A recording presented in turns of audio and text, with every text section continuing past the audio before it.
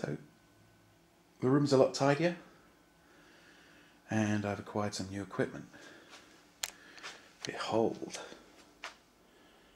got a new Mark mixer, and not a Technics deck, a SoundLab deck, but the mixer was the bit I was missing. That's very cool. So, got a fairly rubbishy turntable that I paid way more than I paid for that one. That one will be replaced by a matching one for that at some point. But yeah, check it out. So yeah, so we've now got like a DJ bay, and if we reach out under here, this is a DVD player being pressed into service because I have no use for it at the moment, which will act as a CD player. That was my test CD, I didn't even know if that worked.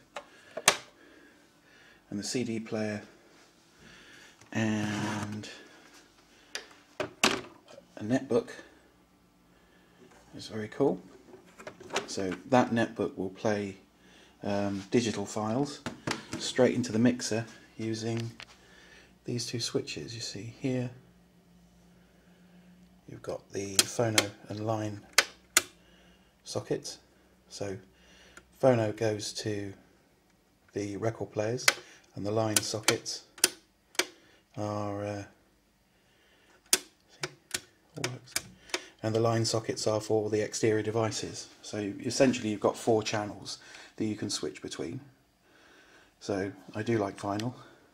I think it's a great medium. I think it's a great medium for bands to produce because it's, you know, very tactile and ownable. So I wanted a means of playing vinyl and stuff from bands, get the permissions and stuff like that, and maybe those ones with actual, you know, music recordings will end up on Mixcloud or something like that. And here we got the microphone bay and the recording bay with the customary cup of coffee. And yeah, so that was what I spent the day doing. Okay, so much tidier. It's very dark in here. That will also be changing.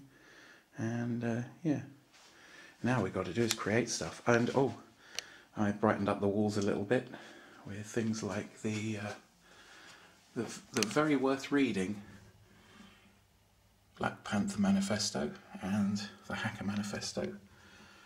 And that's a chap you'll be hearing more of, Dr. John Cooper Clarke, as well as some other images and stuff that I wanted to have on the walls, which were made for nothing.